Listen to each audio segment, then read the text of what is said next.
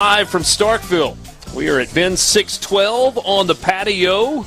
Great seats right here at the corner of University Drive and Maxwell Street.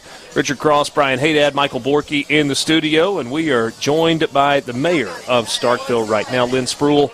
Kind enough to stop by and spend a few minutes as well. I guess this is the first time that we've met. It's so good to see you. Well, thank you very much. I greatly appreciate being invited to meet with you guys, and you couldn't ask for a better spot to be in. No, not a bad place. And the weather has cooperated, too. Seems like the rain's out, a little bit of a breeze. Not bad today. Every day is a beautiful day in Mississippi's college town. There you go. You're my man.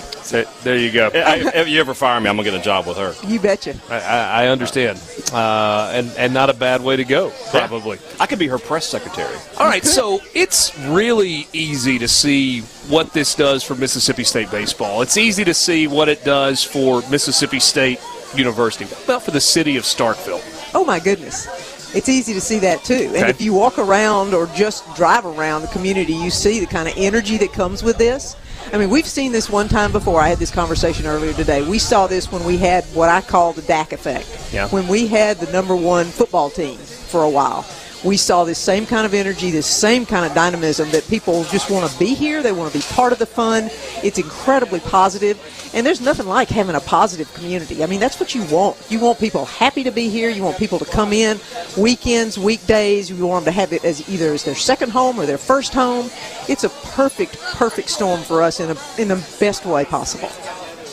There's always this interesting dynamic when you're talking about a college town, because there's a city that has to be run like a city and a university that has to be run like a university. But for it to really click, there's got to be a great working relationship. And I get that probably there are times where maybe there's a little bit of headbutting, but talk to me about the relationship, how your office, Dr. Keenum's office, your office, John Cohen's office have been able to work together to make this relationship what it needs to be for everybody to succeed. It's really wonderful. I have so many examples, but I can tell you right now, I have a monthly meeting with Dr. Keenum, and we had ours this morning, in which we got to talk about... Just a lot of smiles today, right? Yeah, absolutely. Well, we were, but we also talked about business. We talked about the things that we're planning on. You know, MSU, when they rise, we rise. When we rise, they rise. And so when we have a big project, like we've got a railroad that runs through town, right? And I want it to become a trail, right? So it touches the university, and the university and the city together pose a pretty big part of what can make things happen in this area. And so it's that kind of working relationship. Okay, I'll give you another one. Dudy Noble, Carnegie Hall of college baseball. Right? I've heard that somewhere. Yeah, I think you have. We are building a sports tournament facility where we want to partner with baseball camps, softball camps. My first event out there that I want to have happen that I've gotten the thumbs up on is to have a celebrity softball game with some of the old guys coming back out. Oh, wow. Coach Cohen has said he'll coach. He said he'd get Ron Polk to coach the other side. It's going to be fun, but that's awesome. How you make that happen. You have a good time. You make it. It's a town and gown relationship, and if we don't succeed, they don't succeed, and vice versa, and we all realize that. Are you celebrity enough to secure an invitation? You can get an invitation. If you want to play ball, you come on. Just like that. I've thrown out the first pitch of the softball game. Maybe I can make it work. I don't know. There you go. So, I've lived here basically since 1994. Mm-hmm. And so I've seen all these changes. Mm-hmm. And I always love talking to people who they went to school here and then they don't come back for a while and they're like, oh my gosh, it doesn't look like the same town anymore. If you were to point to something and say this is what Starkville is in a nutshell, for me, what would it be? Best place to live in Mississippi and in probably most of the Southeast, if not all of the United States. It is just the perfect location. We have the best place to live, work, play, and learn. And you add that learn component to it, and it brings the university in, the communiversity in, the partnership school in. I mean, we're not messing around here. We're taking you from infancy all the way up to retirement and beyond so that you can enjoy this community in a holistic way. And that's what we're working toward. We want everybody to enjoy being here. So Mayor Spruill, we're visiting with Lynn Spruill. She's the mayor of Starkville on Sports Talk Mississippi. Let's rewind. How far are you into your second term? 2 days. 2 days. Okay. officially 2 days. So let's rewind 4 years. Mm-hmm. Your vision when you came into office. What did you want to see in terms of Starkville 4 years later? And how much of that have you accomplished in 4 years? Okay, well, let me give you a quick story. When I came in, I was a CAO for the city of Starkville in 2005, and I served for 8 years. And when I came in, the story I heard was Starkville does the least with the most. Okay? That's the narrative I wanted to reverse. And I think we have done that. Now, I had several things I wanted to get done. Annexation was one. We've done that. We've got an annexation that's going through the court system right now. I wanted us to have an emphasis on parks. We passed a 1% to get Cornerstone Park going for sports, tourism, and rec facilities. So it's going to serve our citizenry as well as those, and keep our city busy every weekend of the year that we can do it, so that we don't have downtime, so that we've got people always in here in our hotels and our restaurants.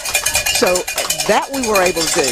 We've landscaped, we've beautified. Those are all things that I thought were incredibly important to change how people feel. When you get up in the morning and you dress for the day, you feel better than if you're in your pajamas all day. Well, I want Starkville to be beautiful, and I want people to feel good about being out and being in the community, and that's what this was about. So we have put our dress clothes on, and we want people to be a part of the community in a very positive way. See, she wants you to dress up. I'll start dressing. You're good. It's Maroon Friday. You're good. Hey, Coach. Maroon Friday, she said. That was quite the entrance for John Cohen. You heard all the cowbells, a hero's welcome. Yeah, you didn't hear me getting any cowbell.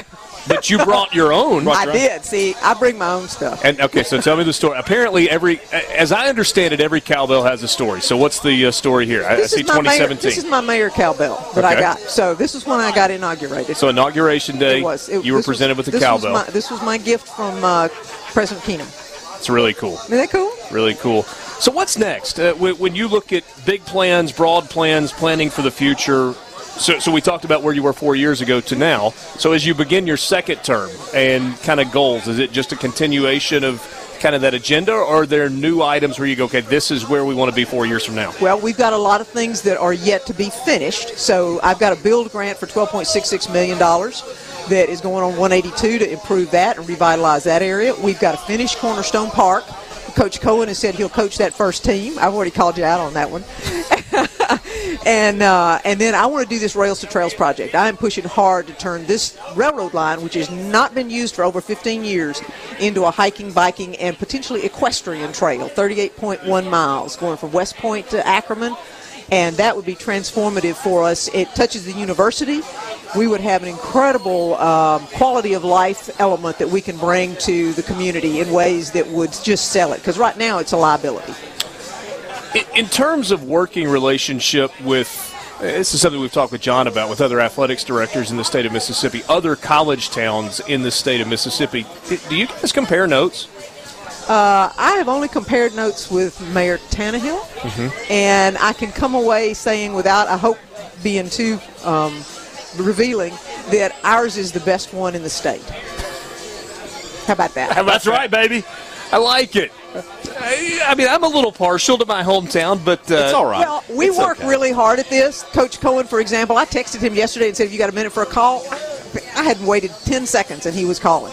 So we do. I need to know the secret to that, because I don't get that kind of response. He knows I'm not going to call him on something frivolous. Sure. So I don't abuse my contact privileges with that. So I didn't necessarily mean in terms of relationship with the university. I meant in terms of you're facing maybe some of the same challenges leading a city that is a college town as well. Kind of like, okay, this is how we're approaching this to make a relationship work, or these are the things that we're tackling to grow as a city. Because when you've got an SEC university, maybe you're facing some of the same challenges. That's kind of the way I was. Well, in that case, we do the same things. You know, we stay in contact with the university president, the university athletic director, all the student, Dr. Hyatt, Dr. Regina Hyatt Young. We stay in contact with all of the department heads that we can just to coordinate and make sure that we aren't doing something that is contrary to their designs, so that we can work together and mesh properly, because we don't want to butt heads. We don't want to compete in ways that we don't anticipate. Now, that doesn't mean we're the same, and I'll give you an example of that one. We've got scooters. The university doesn't want scooters. I mean, it's just true, and I understand, and I respect that. But I do think scooters bring something fun to the community. Now, I got vetoed. I mean, I got overruled when I vetoed the board banning them. But, that's all part of that give and take, that dynamic of what people think is right and wrong and what Would you have been toward. A scooter guy? No. Oh, I would have been a heck, huge I scooter would've- guy. me too. Absolutely. Me too. Absolutely. You know, Absolutely. I'm just thinking in terms there's probably a weight limit. Nah, you'd have been all right. Those are industrial strength scooters. But that gives you an idea. You know, we understand and we respect it, but, you know, it's okay. So great to see you parade. This was your baby? The parade, no, it's the athletic department. They're just letting me ride along on one of our fire trucks. Well, it's going to be fantastic. We're excited. We feel like we've got a front row seat. Thanks so much for stopping by. Great to visit with you today. Thank you so much.